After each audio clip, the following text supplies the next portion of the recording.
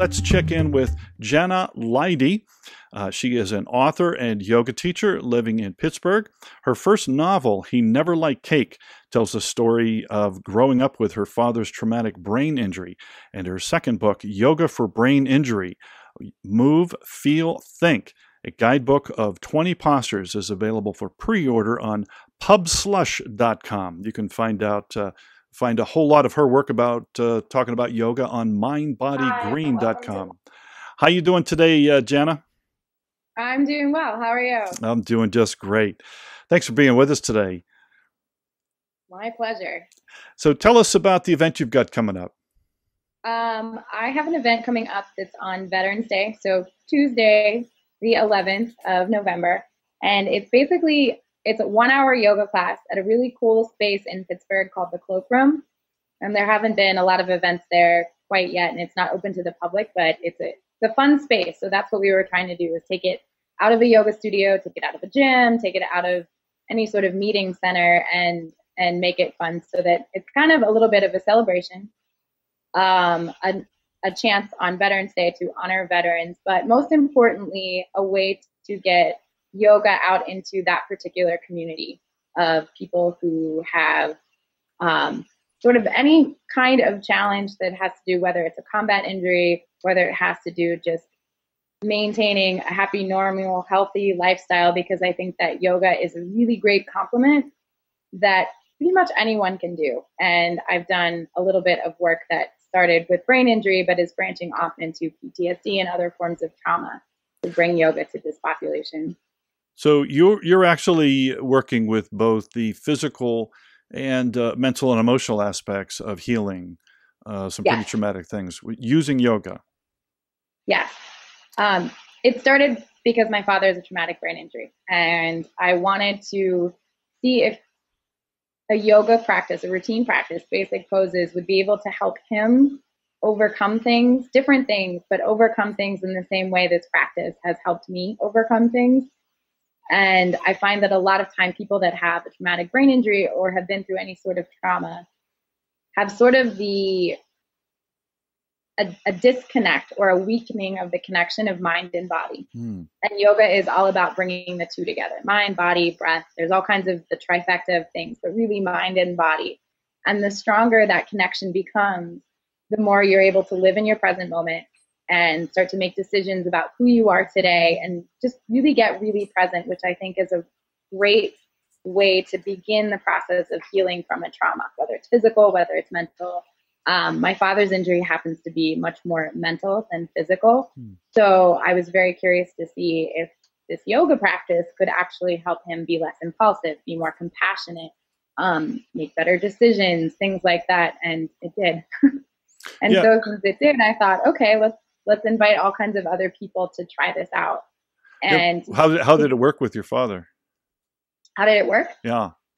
Well, he's a brain injury. So his main deficit, if you will, is he has problems with executive function, which is basically like if your brain were a hard drive and the hard drive crashed. You've got all the programs, you just can't run them. They're not there. You can't access them. So it makes it very difficult for him to be an adult that has a normal lifestyle in terms of he could balance his own checkbook. He could live on his own. I mean, to see him and to talk to him, it's fine. And you wouldn't really think one way or another. But all of these long-term things that we've been challenged with him for years, and some of it too is flat affect, so his emotions can be a little off. In a nutshell, his personality totally changed. And yoga, it's such a hard thing to explain in words, and even though I'm a writer, but it really was able to do a lot more than other treatments, be they, I mean, any sort of treatments, medications, whatever. It was able to do that extra of allowing him to understand his injury, allowing him to understand his limitations, allowing him to understand how he can grow away from those limitations and not really fight against them.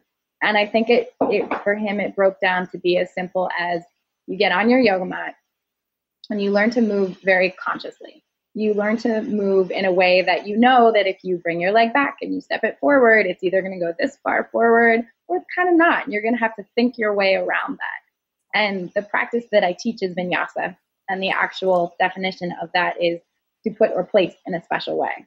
So just this idea of him 30 minutes a day, 40 minutes of the day, pretty basic poses, just taking that time, being in his space with his own body, his own thoughts, his own process, and learning how to move in a special way, was able to go off the mat. And he will tell you too, it makes me slow down. And you wouldn't think you want to technically slow down, but when he says that, it means he is able to start to think before he talks, think before he acts, understand this idea of cause and effect, of consequence, have things, and then that filters all the way into remorse and compassion, because you start to understand how you exist and then how you exist as you do to the world around you. Which, like I said, it's such a giant conversation. Yeah. But the movement helped him. Moving helped him more than just sitting and being still, because I think when you go through a trauma, it's really hard to be asked to just sit and think, or sit and clear your mind, or sit and think about something positive, or sit and imagine it differently, because your brain's going crazy, and especially those with brain injury where the processes are actually failing. But I have friends who have husbands, and I've met people along the way. When you come back from overseas, whatever goes on over there, you don't really want to sit down and think about how to get over it. Yeah. So was it working with your dad that led you to give up your glamorous life of being a writer and become a yoga teacher? Yes, because there was so much pain in living so closely with a brain injury, and so many other people I had met, and I didn't know a lot of children who had parents. And I just wanted to do my part to somehow help us all heal or cope or understand or just find the positive in this.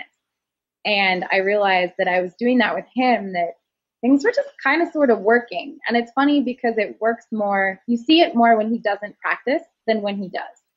But it's like, that's how I see my own yoga practice. When I don't practice, I'm like, oh man, I got to get back to the mat because such and such and such. It's different for all of us. Right. And that's why I like it so much. It's such a universal concept to practice yoga, but you can make it as personal as you want to. So there really isn't anyone that you can to not include from this.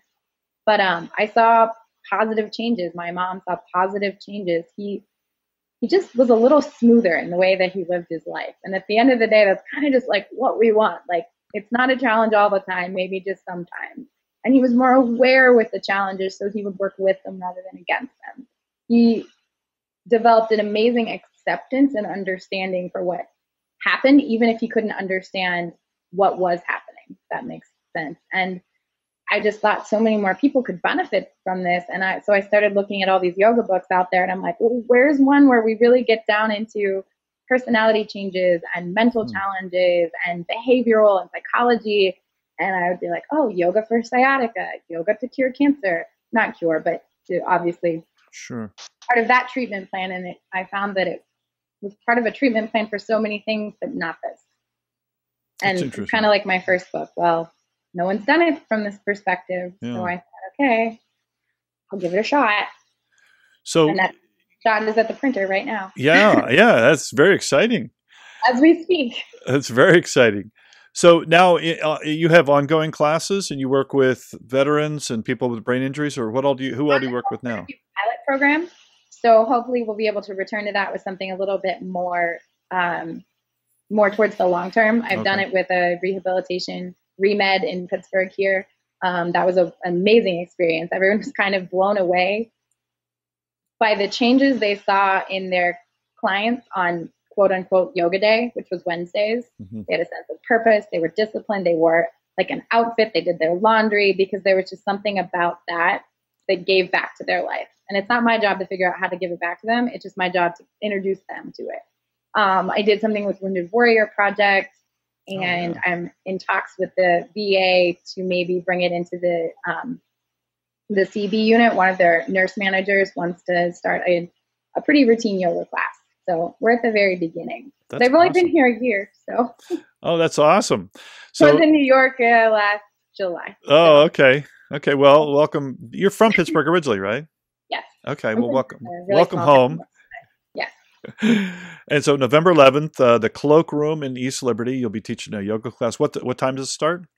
Starts at 5:30, goes till 6:30, and then there'll be some snacks and beverages and a time to chat, ask questions, meet lots of other great teachers who want to go in this direction as well, and just hang out. Like, Awesome. And just $5 or a donation of some sweatpants for the VA. I'm looking for men's sweatpants, medium, large, and extra large. Excellent. I asked what they needed most, and that is what they needed most. So that's what I hope to give them. Well, how can people get in touch with you? They can email me at movefeelthink@gmail.com.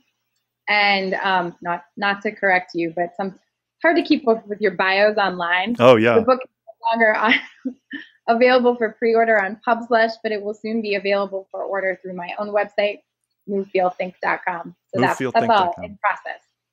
Well, that's a lot awesome. of things in process, but we all have yoga. That doesn't stop or start. That's right. Well, God bless you and all your work, and we'll see you on November 11th. Thanks for being with us. Thank you so much for having me. This was awesome. You bet. Take care.